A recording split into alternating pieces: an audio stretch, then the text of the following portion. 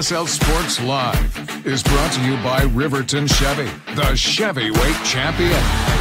The state of Utah has become a football hotbed over the past decade or so. Dozens of high school football players each year get college scholarships.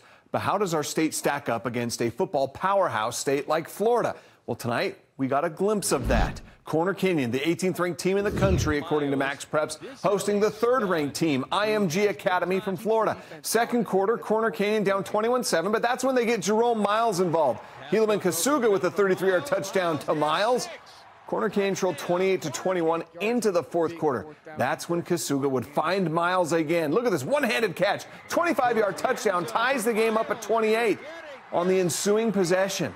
IMG's driving past midfield, but that's when Corner Canyon's Eli Painter forces the fumble and the Chargers recover. Momentum has shifted. 3 plays later, Kasuga to a wide open Miles, their 3rd touchdown connection of the game, giving Corner Canyon the 35-28 lead. Still enough time for IMG, though. With a minute and a half left to play, IMG gets back into the end zone to make it a 1-point game. They decide to go for 2 and the lead. Paxton Nagel comes up with the game-saving tackle for the Chargers. Corner Canyon knocks off National Power IMG 35-34.